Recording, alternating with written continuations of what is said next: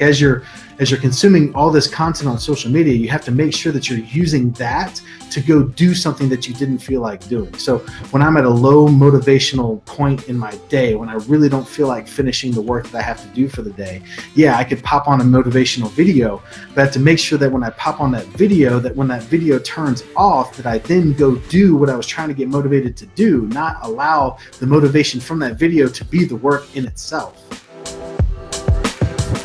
Be extremely cautious as if you are using social media and these incredible resources that we have, if you are using those as escapism. Because if you're using it as escapism, that's a problem. Watching videos to get empowered, watching videos to learn stuff, watching videos to get motivated is great, unless you're doing that in order to escape from the reality of the work that you really need to be doing. There's a huge issue in using, let's just call it motivation, for the wrong purpose. See, watching a motivational video triggers the exact same response in your brain as actually doing the work. We live in a world where it is so easy to find something that can motivate you at the drop of a hat.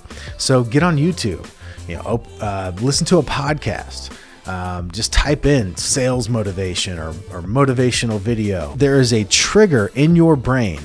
It is the same exact response in your brain when you watch a motivational video of actually having done something.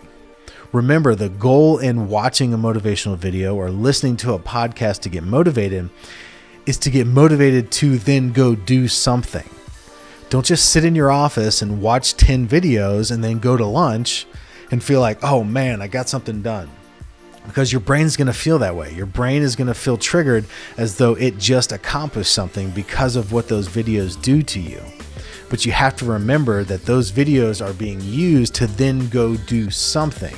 And that doing something is doing something to push the ball forward to get you out of this slump.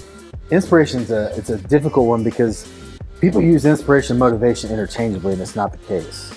Yeah. Inspiration comes from in spirit, which means from within. And so how can I go to someone else to get something from within? Can't. But even as I'm saying that, I've thought of a million different times where I've said like I need some inspiration, or I've told someone that I'm going to inspire, or like, that my goal has been to inspire someone or to be an inspiration. Like, well, how does that work? Motivation is usually what you're going to external sources for.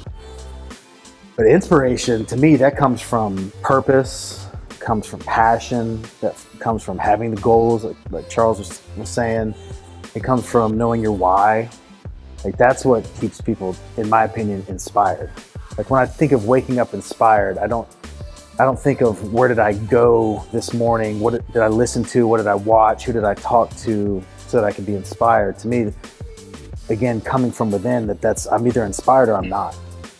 But I think those things, like having a purpose, knowing what that purpose is, we've all got one, but knowing what that purpose is, knowing what your why is, having big goals, those are the things that when I wake up and I feel inspired, like those are what I'm focusing on.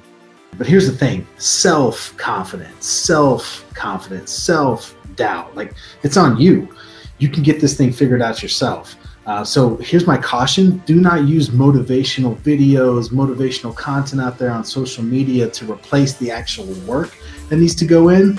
But hey, if you're in a moment of self-doubt and you need a little bit of inspiration, motivation, go to the influencers and entrepreneurs and incredible people online that are providing content, and then use that to then go do the work. Just make sure, and I caution you not to use those videos in place of doing the work, because again, it triggers the same psychological response in your brain as actually doing the work. So again, if you're in a moment of self-doubt, understand that if you go all in on your strengths and figure out what am I best at, what do I do that nobody else can do, and you go all in on that, it'll eliminate all doubt.